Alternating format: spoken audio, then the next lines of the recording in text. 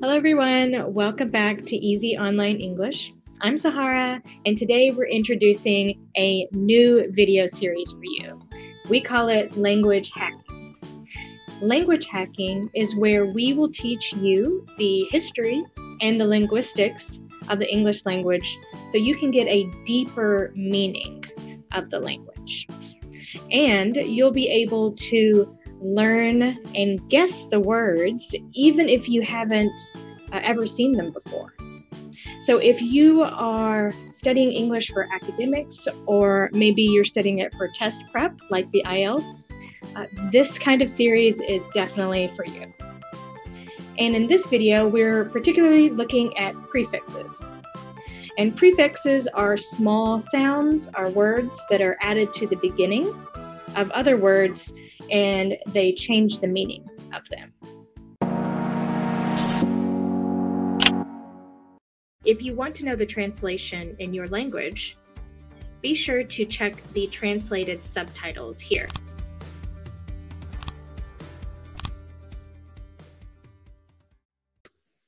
So the prefixes that we're looking at in this video are male and bene. And these two words come directly from English Latin roots, right? So they come directly from the Latin language that they spoke in Rome many, many, many years ago. So very simply, male means bad, and bene means good. So let's look at how these words are used in the English language. So the first one is malevolent. And then the next one is benevolent, right? So malevolent means that you are being hateful, or you're wishing evil or illness onto somebody.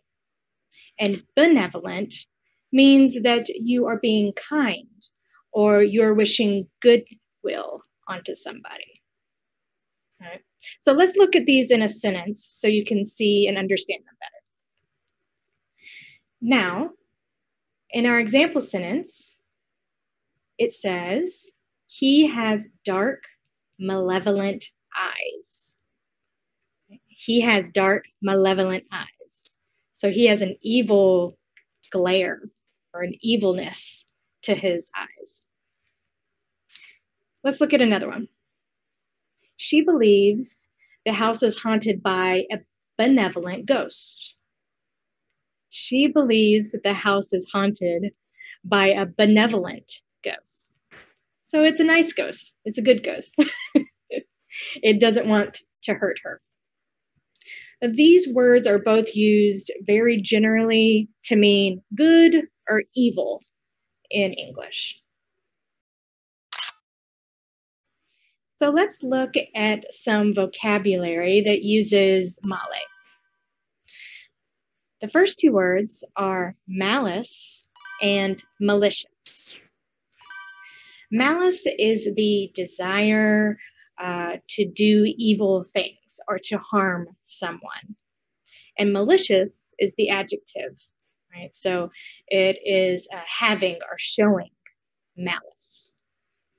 And we mainly use these two words when you want to describe the emotions that are associated with violent crime. So you'll hear these a lot used in courts or with lawyers and prosecutors. So here is an example sentence for you. The prosecutor must prove he has malicious intent. The prosecutor must prove that he has malicious intent, right? So that he thought about it and he had hatred towards this person and he committed the crime.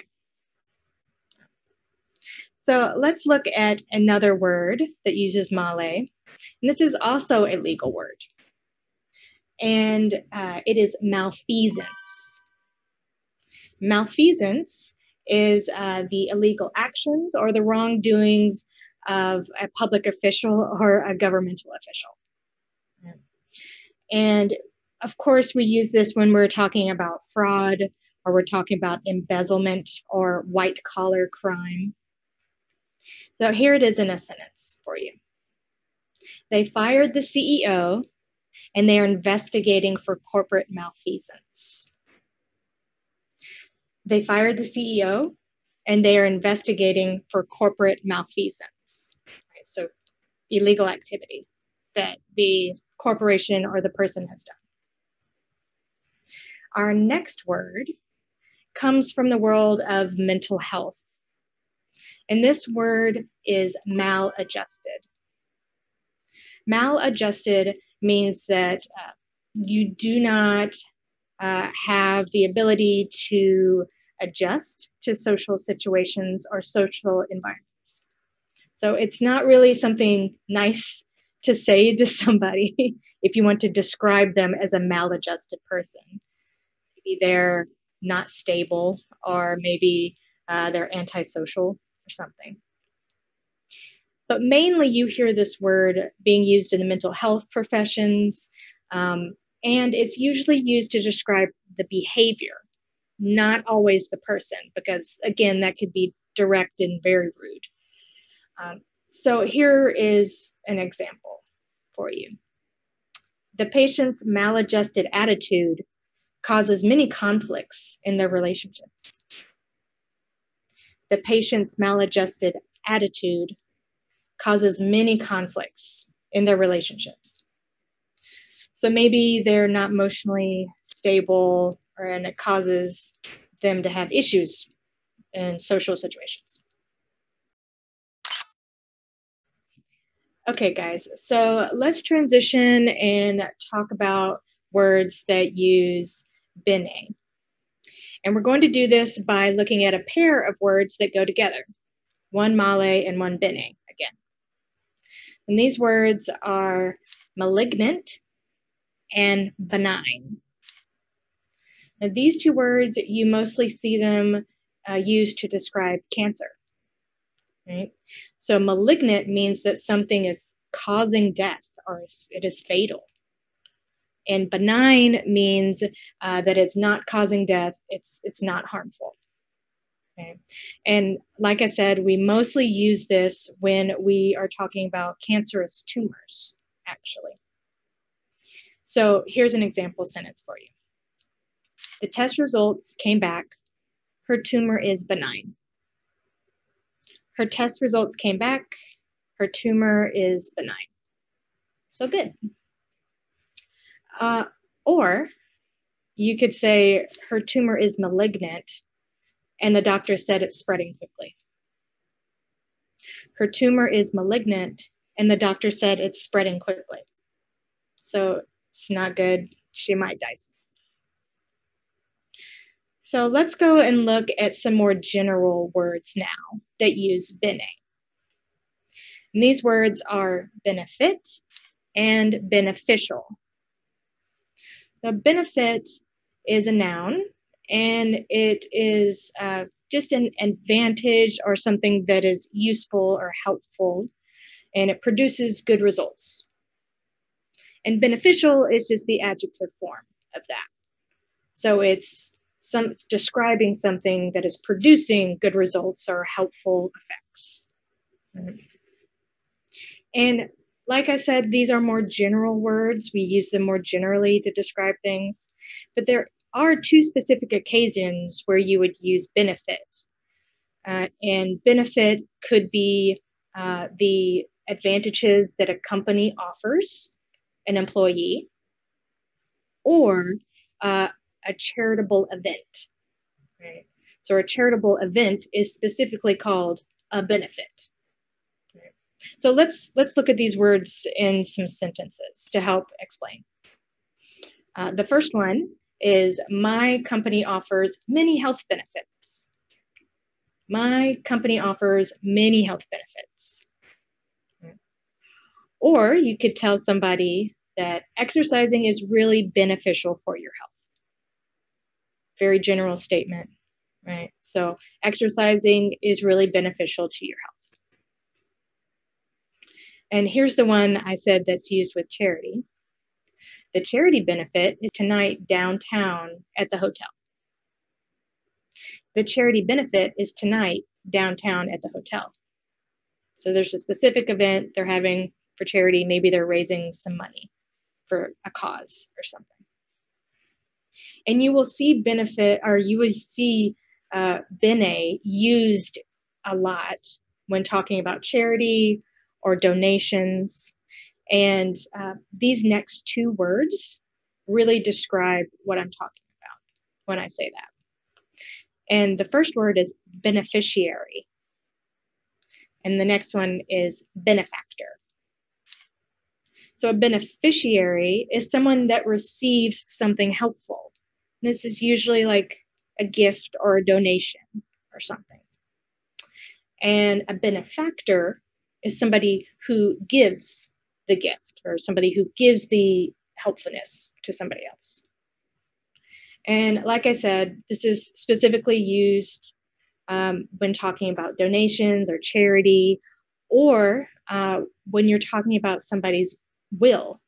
And a will is a contract that somebody creates to divide their assets after death, right?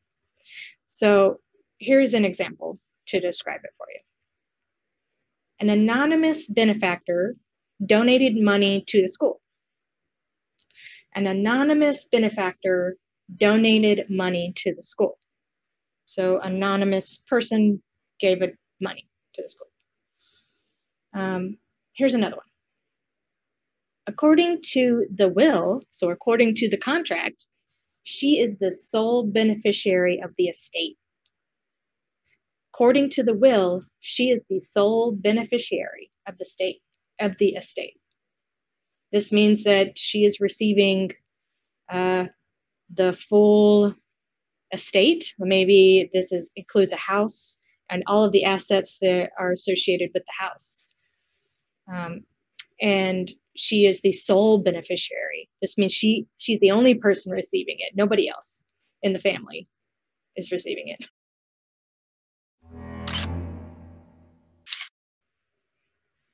Okay, so let's review before we go, right? So male and bene are both prefixes that come from the Latin language. And male means bad and bene means good. So if you see them at the beginning of a word, you can guess, even if you don't know what the word means, that one might be bad and one might be good, okay? And we've made a chart here for you that we're showing right now. And here is all of the things that you've learned today, right? So male generally means something is evil, or it's associated with hatred or causing harm. And bene generally means good, and it's associated with kindness, generosity, and being harmless. And here are all of the words that we went over today in this lesson for you.